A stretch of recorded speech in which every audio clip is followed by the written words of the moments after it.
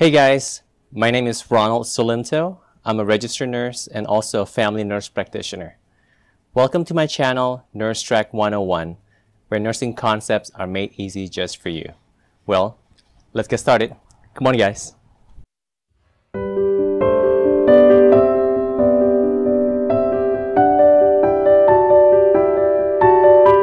Hey guys, welcome back to Nurse Track 101, and this is your host, Ronald Solinto.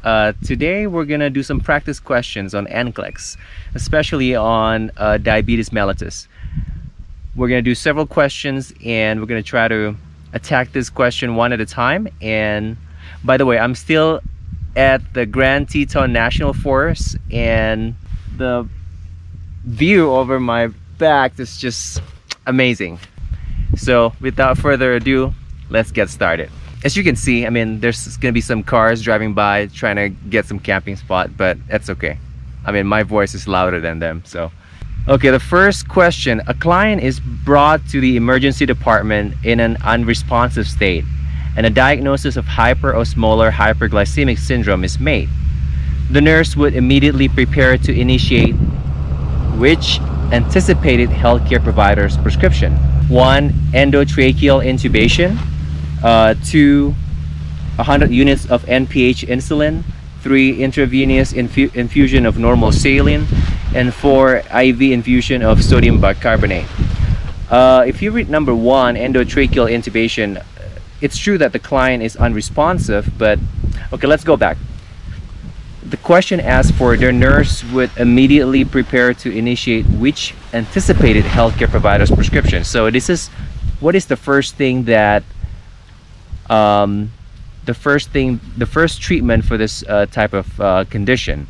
So that's what you want to know. So the first option is endotracheal intubation. Well, don't read into the question because it doesn't say that the patient is not breathing. It just says that the patient is unresponsive. So don't read into the question. You don't need endotracheal intubation unless the patient stops breathing. So this one we're gonna cross it out. The second one is 100 units of NPH insulin. You don't need NPH insulin as in this case because NPH insulin is not a short acting, or it's not a regular acting insulin. So this one is an intermediate acting insulin. NPH insulin is not appropriate in this situation, so you wanna cross it out. Okay. Number 3, intravenous infusion of normal saline. As you know, with hyperosmolar hyperglycemic syndrome, fluid resuscitation is one of the most important things to do. So I'm going to choose that one, or I'm going to keep that one first. Number 4, let's go to number 4. Number 4, IV infusion of sodium bicarbonate. You don't want to use sodium bicarbonate in this case because it can precipitate a further drop in potassium. So this one, I'm going to cross it out and I'm going to choose this one. So IV infusion of normal saline is the correct answer. Okay, the second question. A client with a diagnosis of diabetic ketoacidosis, or DKA, is being treated in the emergency department. Which findings support this diagnosis? Select all that apply. So this is a multiple answer questions, and what the question is asking is that which findings or what laboratory results or what symptoms that the patient has that are characteristics of DKA. Okay, let's go through one at a time. Number 1, increase in pH. As you guys know, diabetic ketoacidosis, acidotic, the patient will have a decrease in pH. And so number 1 is not correct. So we're going to cross that out. Okay. Number 2, comatose state. Usually the patient with diabetic ketoacidosis or HHNS, hyperosmolar hyperglycemic syndrome, they will be comatose or unconscious when they go to the hospital. So we're going to pick that one. Deep rapid breathing. This is one characteristic of diabetic ketoacidosis, because this is called Kussmaul's breathing, because the patient will have labor deep rapid breathing. So we're gonna pick this one. Decreased urine output. Number 4, decreased urine output. As you know, somebody with diabetic ketoacidosis, they will have severe hyperglycemia, and somebody with severe hyperglycemia will have polyuria, which means that the patient will urinate more. So decreased urine output, that's not right, so we're gonna cross this out. Number 5, elevated blood glucose level. This makes sense because diabetic ketoacidosis will have severe hyperglycemia. You're gonna have elevated blood glucose level, so we're gonna pick that one. So the right answers are 2, 3, and 5. Okay, let's go to the next one. Okay, the next question is the nurse teaches a client with diabetes mellitus about differentiating between hypoglycemia and ketoacidosis. As you know, ketoacidosis is hyperglycemia. The client demonstrates an understanding of the teaching by stating that a form of glucose should be taken if which symptom or symptoms develop. Select all that apply. Oh, so this is again a multiple answer question. You have to select all that apply, all the answers that apply to the question. And the question asks for the client demonstrates an understanding of the teaching by stating that a form of glucose should be taken if which symptom or symptoms develop. So a form of glucose, if a client takes a form of glucose, some glucose, that means the client will have hypoglycemia. So this question asks about the sign and symptoms of hypoglycemia. And we're gonna go through one question or one answer at a time. So the first one is polyuria. As you guys know, polyuria is not a sign of hypoglycemia, it's a sign of hyperglycemia. So we're gonna cross this out. Shakiness. Yes, shakiness is a sign of hypoglycemia or low blood sugar. So we're gonna pick this one. Number 3, palpitations. Yes, this also is one of the signs and symptoms of hypoglycemia. So we're gonna pick this one. Blurred vision. Blurred vision is more of a symptom of hyperglycemia. So we're gonna cross this out. Lightheadedness or feeling dizziness is also a symptom of hypoglycemia. So we're gonna pick this one.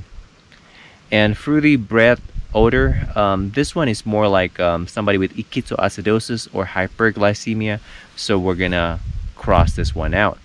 So the correct answers will be 2, 3, and 5. Okay, let's go to the next question. Okay, the next question is, a client with diabetes mellitus demonstrates acute anxiety when admitted to the hospital for the treatment of hyperglycemia. What is the appropriate intervention to decrease the client's anxiety? This patient or client, he is in for treatment of hyperglycemia and verbalizes to you that he or she has acute anxiety. He or she is anxious about being in the hospital. So what is the appropriate intervention? So for this question, you want to use a therapeutic communication skill. One of the most important things to do is to address the client's feeling. That's the key to answer this question. That's the key to in therapeutic communication skill. So let's go through one answer at a time. Number 1, administer a sedative. Well, this does not really it's not appropriate intervention, and it really does not address the client's feelings. So we're gonna cross this out. Number 2, convey empathy, trust, and respect toward the client. Well, this seems like a good response, but I'm gonna keep this answer right now. Okay, number 3, ignore the signs and symptoms of anxiety, anticipating that they will soon disappear. This is not a correct response. You don't ignore the patient's feelings. You have to acknowledge it and address it. So this is not the right answer for this one. Number 4, make sure that the client is familiar with the correct medical terms to promote understanding of what is happening. Well, it is important for the client to understand everything that is happening, but the client will not understand anything at all if the anxiety is not addressed. So this one is not a correct response. Number 2 will be the right answer. Okay, let's get to the next question. Okay, number 5. The nurse is preparing a plan of care for a client with diabetes mellitus who has hyperglycemia. The nurse places priority on which client problem.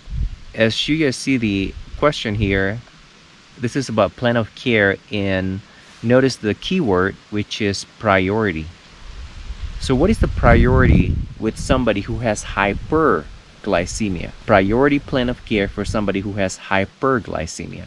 As you guys know, in patient with hyperglycemia, they can develop diabetic ketoacidosis or osmolar hyperglycemic syndrome, which is a very urgent problems. So what you want to focus on, or what you want to use, is the Maslow's hierarchy of needs. The first thing to do is to address the physiological needs of the client. Okay, let's go through each answer here.